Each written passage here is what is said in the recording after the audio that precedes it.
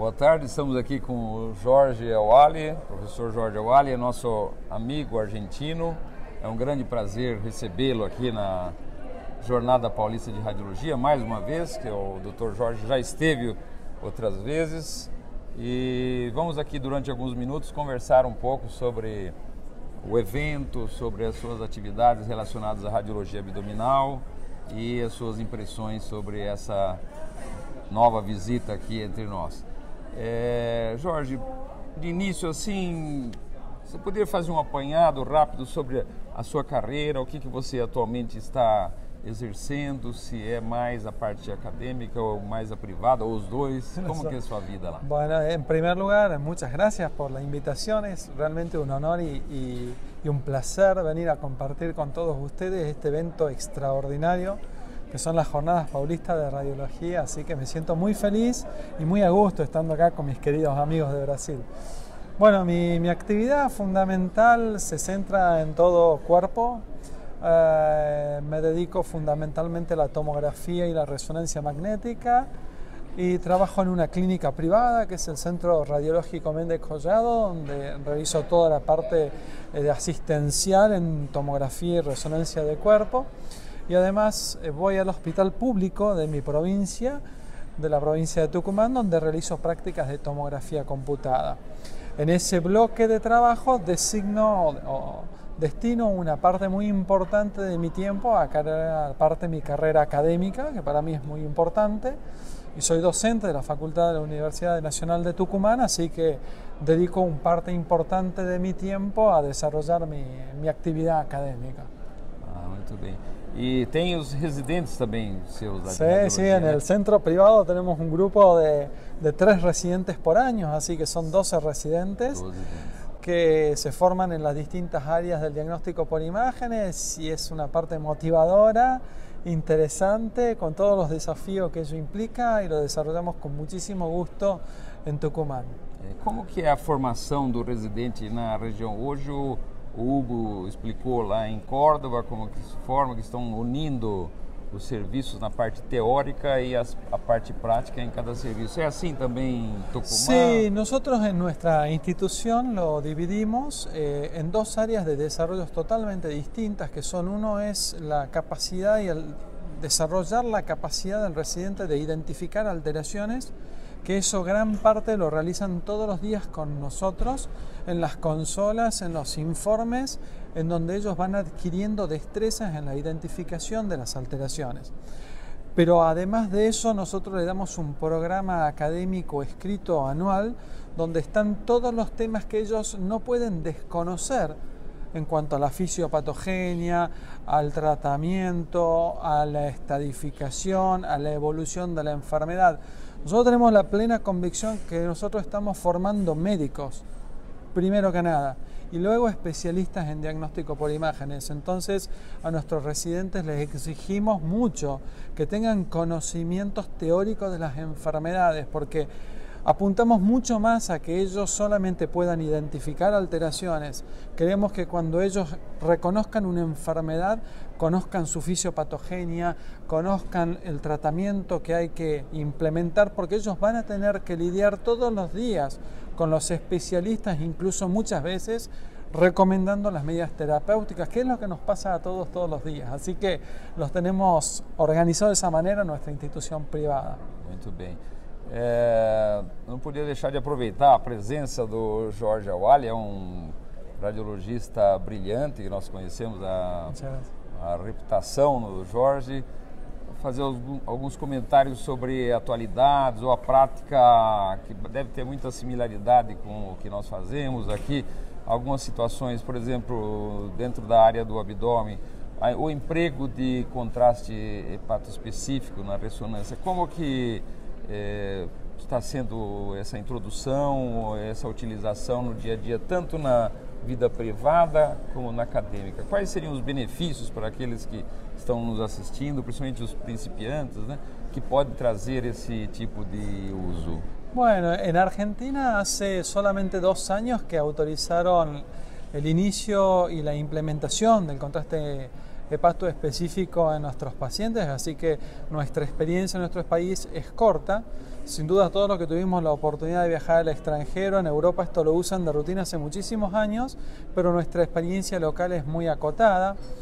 Es un método extremadamente útil, es una herramienta extremadamente útil, pero como absolutamente todo en radiología, esa utilidad debe ser aplicada en pacientes muy seleccionados.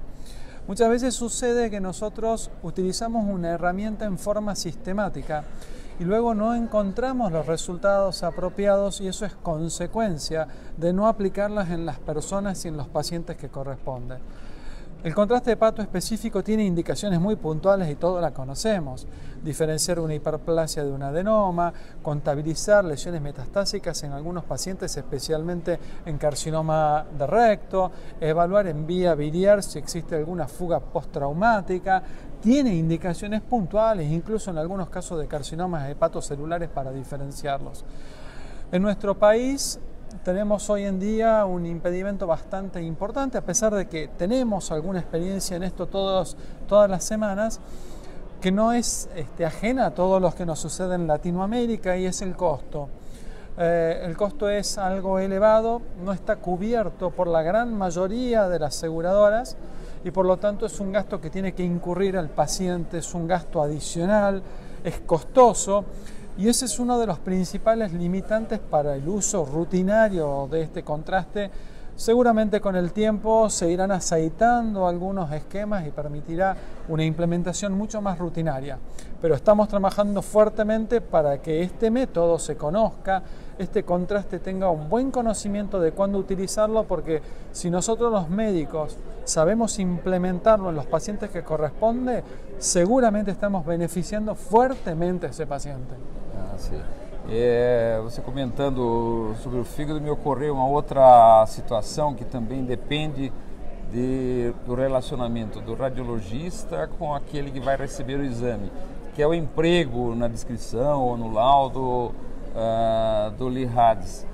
Como que você vê isso daí, essa situação? Tem uma aceitação? O grupo que recebe cirurgiões, clínicos, estão afeitos a essa descrição? Como é um proceso de catequese, né? Es un proceso de catequesis totalmente, pero sin embargo nosotros estamos convencidos que este es el lenguaje del futuro. No tenemos ninguna duda de que esto del LIRADS se va a implementar como fue en su momento el BIRADS en mama. Entonces estamos trabajando fuertemente en educación. Nosotros hemos notado de que los gastroenterólogos y los hepatólogos, los cirujanos, tienen desconocimiento de esta metodología bastante nueva, pero cuando uno le dicta las clases, cuando comienza a trabajar con ello, tienen una muy buena aceptación y están muy abiertos a recibir la información. Seguro que el único camino, como todo, es la educación, es enseñar, es actualizarnos nosotros los radiólogos para darle la información concreta. Pero de todas maneras no veo otro camino. Uno que tiene la oportunidad de trabajar en un hospital público, es mucho más sencillo ir caminando por un hospital y compartiendo con un gastroenterólogo, un cirujano, un paciente con una determinada categoría de LIRADS y tener un lenguaje único, además que nos permite hacer estudios comparativos, evaluar resultados. Por supuesto que lleva su tiempo. En el medio donde yo vivo, en el norte de la Argentina, esto está en términos muy basales. Estamos trabajando para mejorar y tenemos serias ambiciones de que esto, con el correr de los años, esté implementado perfectamente bien en el medio. Outra situação que talvez não seja tão bem definida, mas que ainda é muito controversa, é em relação à próstata também, né? Todas as sugestões são possíveis. Existe uma angústia muito grande para o lado do paciente, do urologista, qual a conduta tomar, observar, intervir. Como que no dia a dia, na sua prática, um paciente com uma suspeita de uma lesão prostática ou que vai investigar um PSA que está elevado, como que é essa abordagem? Aqui nós temos notado, né, já existiu isso, que houve uma queda muito grande do número de biópsias que nós fazíamos muito. Com a introdução da ressonância magnética, maior emprego, aceitação pelos urologistas, isso está em transformação. como que é na Argentina também? Sí, pasa exactamente lo mismo. Yo me acuerdo hace 10 años atrás, pensar en próstata era un terreno excluido totalmente de la resonancia magnética. Y hoy se ha implementado como una herramienta estupenda para el diagnóstico de un sinnúmero de afecciones y entre ellas el cáncer de próstata. En nuestro medio, bueno, como en todos lados, se ha ido reduciendo mucho la cantidad de secuencias. Esto se inició como algo multiparamétrico, en realidad todo cuerpo es multiparamétrico, pero hoy gran parte del estudio de la evaluación del carcinoma prostático, gran parte de los pacientes con simplemente un T2 y la difusión ya tenemos un panorama muy claro. Tal cual lo dijo usted, doctor, esto llevó aparejado una considerable reducción de biopsias prostáticas, especialmente en pacientes con dudas, y estamos trabajando en conjunto con grupos de urólogos, enseñando, haciendo docencia, para que este método en definitiva se implemente en forma prácticamente rutinaria en los pacientes seleccionados.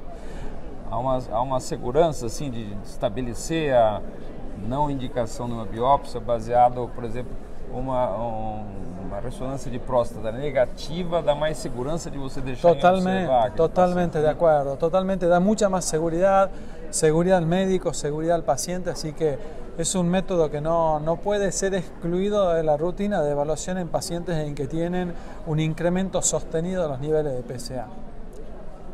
Jorge, eu vou aproveitar também a sua experiência, o seu conhecimento, fiquei imaginando um tema controverso, que tem mais dificuldade, principalmente os residentes, de avaliarem, que é a questão do cisto hepático, né? Cisto renal, que a utilização da classificação de Bosniak às vezes traz um pouco de dificuldade, por exemplo, na situação de uma lesão minimamente complexa, ou a classificação de uma lesão que não é Bosniak 3, mas o 2 não está seguro, e muitas vezes é colocado como 2F ou 2S de seguir, né? Como que, certamente você se defronta com essa situação, né? Como que você indica o acompanhamento desses exames, né? Se repete depois de quanto? Qual a periodicidade? Se é 6 meses, depois passa para um ano? Acompanha durante quanto tempo? Como que é isso na comunidade dos radiologistas e urologistas onde você trabalha? Bueno, esa es una pregunta extremadamente difícil, porque la respuesta no está en ningún libro, la respuesta no está en ningún paper, la respuesta está en nuestra experiencia. Y puntualmente las lesiones de categoría 2F, en cuanto a lo que es nuestra experiencia, nosotros hemos notado que existen básicamente dos subgrupos en esa entidad o en esa clasificación. Hay algunas lesiones Bosniak 2F que se parecen más a un 2, una lesión mínimamente complicada y no nos preocupa demasiado. Pero están las lesiones 2F que se parecen más a un 3 y tienen hallazgos que son mucho más preocupantes. El tema acá es que no hay nadie que haya dicho cuánto tiempo ni cada cuánto hacerle seguimientos. Entonces nosotros lo que habitualmente hacemos es con esas lesiones 2F, que no tienen tanta preocupación desde el punto de vista imagenológico y puede acercarse más a un 2, le hacemos un control 2 años seguidos cada 6 meses. Mientras que aquellas lesiones, muchas veces alternando la ecografía para evitar la radiación del paciente. Mientras alternando con resonancia. Alternamos con tomografía o resonancia, o la ecografía depende del paciente y de la cobertura del paciente. Ahora, las lesiones que tienen hallazgos más preocupantes, más acercándose a un 3, el control lo hacemos a más largo plazo, puede requerir 3, 4 años o incluso más todavía. Lo que sí ha mostrado la literatura y lo que sí han mostrado los papers es que si una lesión quística compleja de tipo 2F, que no la tengo totalmente clara cómo se va a comportar, si se va a comportar como una lesión maligna, la modificación imagenológica la va a hacer a corto plazo. Sería muy difícil encontrar una lesión sospechosa que dentro de 10 años se transforme en un cáncer. Está visto que los estudios científicos han demostrado que una lesión sospechosa tipo 2F, esa modificación si la hace, la va a hacer en corto plazo. Por lo tanto, la posibilidad que nosotros tenemos de hacer un seguimiento a corto plazo muy probablemente logre caracterizar bien si esa lesión se corresponde a una lesión tipo 3 que requerirá una cirugía, a una lesión tipo 2 en donde simplemente con un control va a ser suficiente porque va a ser una lesión claramente benigna. Jorge, eu acho que nós temos um tempo restrito aqui, é uma pena que poderíamos continuar Poderíamos seguir falando lá. Conversar, queria agradecer mais uma vez a presença do Jorge Ahualli, essa pessoa que além de ser um radiologista brilhante, é muito simpático e muito receptivo. Dá mais uma vez os parabéns para suas palestras que estão realizadas e dizer que estamos sempre contentes de recebê-lo aqui como um amigo, como um irmão e um radiologista de alta categoria que realmente você é. Muito obrigado, parabéns y un grande abrazo. Usted sabe el respeto y el reconocimiento que le tengo a su persona. Considero uno de los grandes radiólogos. Para mí es un tremendo honor estar con usted. Y como dije inicialmente, venir a compartir con todos mis otros amigos de Brasil y con la comunidad radiológica latinoamericana. Así que muchísimas gracias, doctor. Ok, muito obrigado.